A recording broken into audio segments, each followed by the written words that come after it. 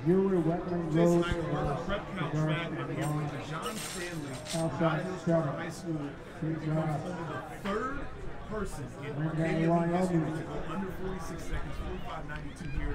Joining some pretty elite company, Joseph Lyle, and of course Michael Norman, obviously names that you've heard of before.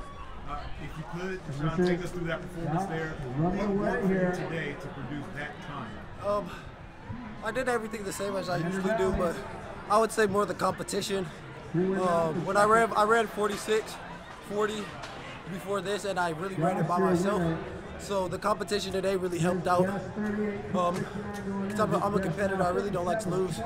So coming in the home stretch, I seen some people out of my corner view, so I knew I had to pick it up and came across 45.9. I was very happy to bring it. I was going to say, you talked about the environment, obviously when it comes to track and field, Arcadia, there's really no other environment that's quite like it. Just take us through, what was that adrenaline like that helped push you down the stretch? If you're not here, you just wouldn't know. It's bigger than state, because it's not just California. I had two kids from Arizona and my kid from Washington. It's not really just California, you know. It's all around, you know, the competition and the energy is higher than a lot of people even know. And it's unmatchable. It's unmatchable.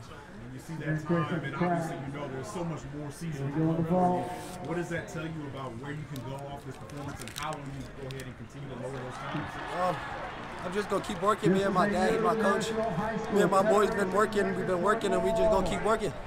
We're going to keep going till the wheels fall off. We look forward to seeing it again. Dijon Stanley, Granada Hills Charter HS, 45.92, becomes the third person in Arcadia Invitational history to go under 46 seconds.